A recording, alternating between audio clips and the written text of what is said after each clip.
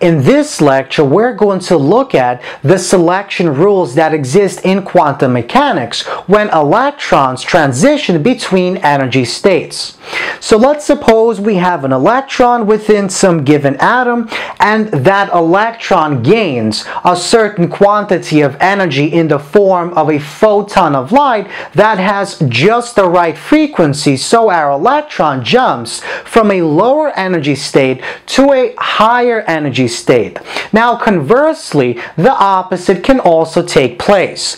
So basically, if an electron transitions from a higher energy state to a lower energy state, in the process it will release a photon of light that has a certain given frequency, as shown in the following diagram. Now in quantum mechanics, we know that certain electron transitions are more likely to take place than others. The ones that have a high probability of taking place, these transitions are known as the allowed transitions, and the transitions that are very improbable, the ones that are less likely to take place, are known as the forbidden transitions. And in quantum mechanics, a set of rules exist known as the selection rules that basically tell us which transitions are the allowed transitions, and these rules are given by these two rules. So, rule number 1 tells us that delta L, or the change in orbital quantum number during our transition, is either positive 1 or negative 1. So basically, positive 1 means that our electron jumps from a lower to a higher energy state, and a negative 1 means our electron jumps from a higher energy state to a lower energy state. So basically, this rule tells us that the electron cannot jump between two orbitals that differ by more than one orbital quantum number, and the change in L cannot be equal to 0. Now, the second rule tells us that the change in the magnetic quantum number is either 0 or positive or negative 1.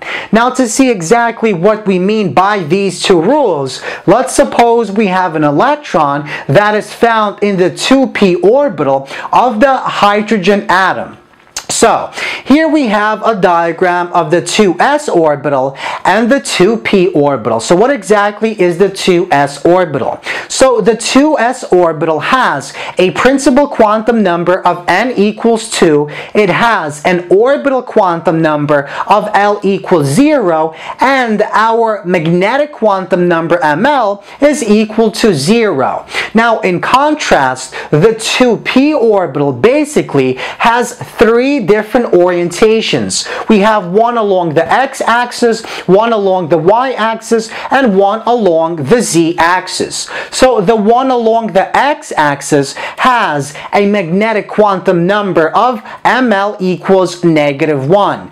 Now our y-axis oriented orbital has a magnetic quantum number of ml equals 0, and the z1 has an ml of +1. Now for each one of these orbitals, the principal quantum number as well as the orbital quantum number is exactly the same. The difference lies in the magnetic quantum number. Now, the question that we want to examine is the following. Suppose our electron is found in either one of these orbitals. Let's suppose it's found in the 2pz orbital. The question is, if we follow these selection rules, can our electron actually jump from our 2pz orbital to the 2s orbital? So, from the selection rules, we see that the electron can in fact jump from any one of these 2p orbitals to the 2s orbital. And the reason is, if we look at the change in the orbital quantum number, we go from L equals 1 to L equals 0. And this corresponds corresponds to a delta L of -1. So that means regardless of whether our electron is found in the 2py, the 2pz, or the 2px, that electron can in fact transition from either one of these orbitals to the 2s orbitals and release a photon of light. Now, on the contrary, let's suppose our electron wants to transition from the 2pz to the 2py, or from the 2py to the 2px. Can that actually take place? So notice that the electron cannot actually jump between one of these three 2p orbitals, and that's because in such a case the change in the orbital quantum number delta L will be equal to 0, and delta L cannot actually take place.